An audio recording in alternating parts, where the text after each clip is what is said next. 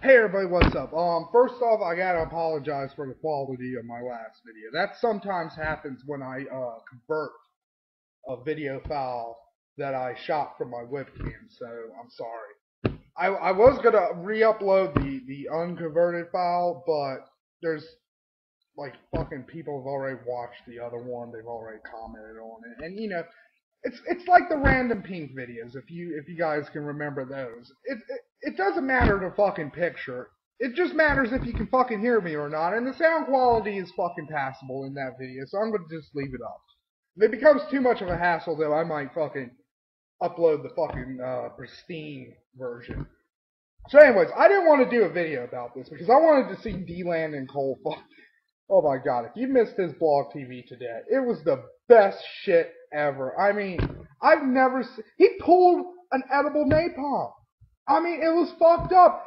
Like, there's this one time when he went to Fox News and he was reading about this, and he was like, the Queen, who was wearing a fucking a gray-blue tank top, and the fucking Pope, who was wearing a green fucking skirt... And he just starts going off. He's like, I can fucking say that! You have a fucking picture with this fucking article! You do not need to describe what fucking clothing they fucking wear!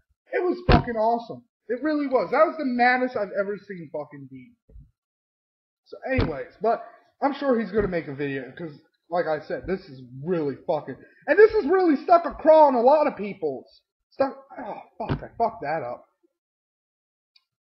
Fuck. It sucks when you're trying to use a colloquialism and you fuck it up. Anyways, this has really fucking rubbed a lot of people the wrong way, but I haven't seen that many videos about it. And it's fucking stupid I haven't seen any videos. This is the dumbest shit anybody who's ever fucking said anything ever has ever fucking said. Also, before I get started into ripping apart what the fucking Pope said, excuse the fucking title. I know the Pope was not a Nazi proper. I know he was part of the Hitler Youth. But I cannot fucking not use that title. That is the greatest title ever. Nazi invokes Godwin's law. There's just something magical about that. So let's read this. Let's read this, shall we? Anyways, this is on PZ Meyer's blog. I will provide a link to that. I will also provide the text in the description. You'll have to scroll down on PZ's blog because Easy Peasy likes to update his blog a lot. So anyways, let's read this.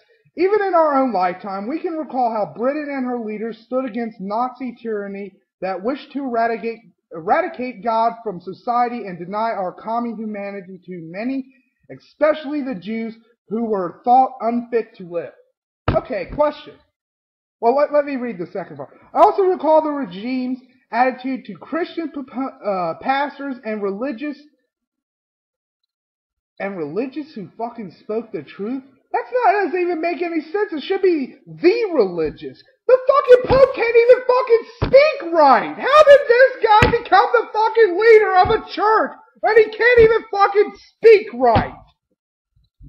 So, the religious who spoke the truth in love opposed the Nazis and paid for that opposition with their lives.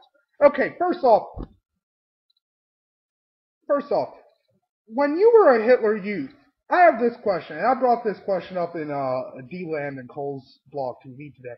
Did you ever pray to your Catholic God for the defeat of the British whose dicks you are fucking collectively sucking now because you want them back in the Catholic fold? Which has fucking failed for what? The past 200 fucking years you've been trying to fucking seduce the fucking British back into your fucking slimy little fold?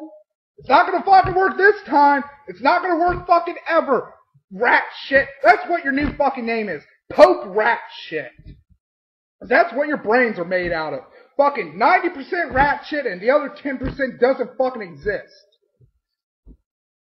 So really, in essence, it's 100% fucking rat shit.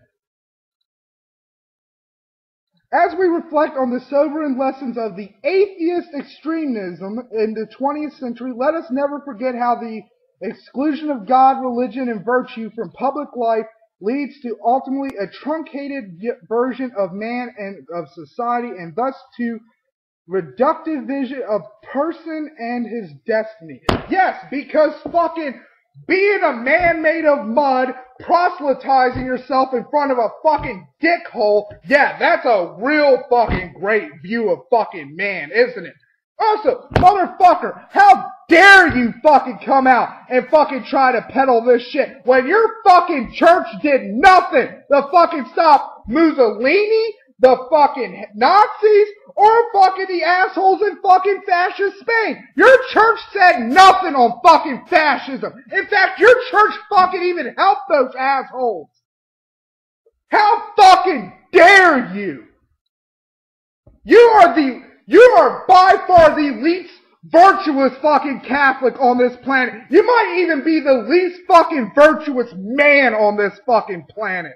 How fucking dare you try to fucking talk about virtue, a fucking concept you have no fucking knowing of. You know who fucking was responsible for hiding up the fucking sex scandals in the fucking Catholic Church for the past 30 or so fucking years? Pope rat shit. That's what he did before he was a fucking pope. He was the guy in charge of moving priests around. He was in a position of fucking power to stop the fucking monsters. But he did fucking nothing. Fuck you.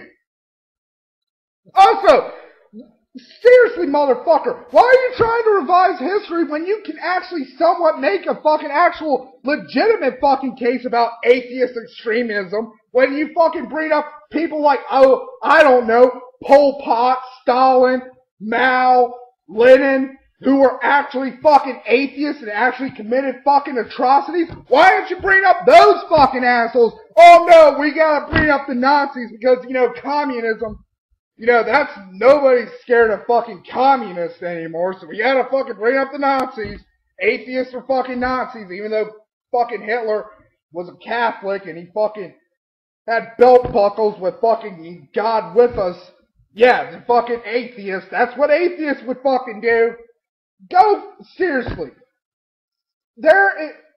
People like fucking you make me wish that there was a hell. I know I would go there too, but to see your fucking wrinkly old ass being gang fucked by a group of demonic walruses would actually make my fucking eternity of fucking unbearable suffering a little bit bearable. I could just always look over and be like, oh, that's the guy who fucking had thousands, maybe tens of thousands of fucking children raped and then protected their fucking rapists.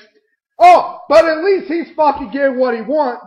He should get because, his asshole's being fucking split apart by that giant fucking demonic walrus dick. God, you're fucking... How can anybody...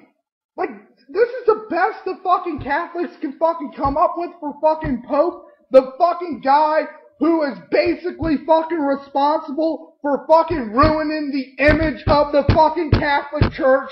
Really?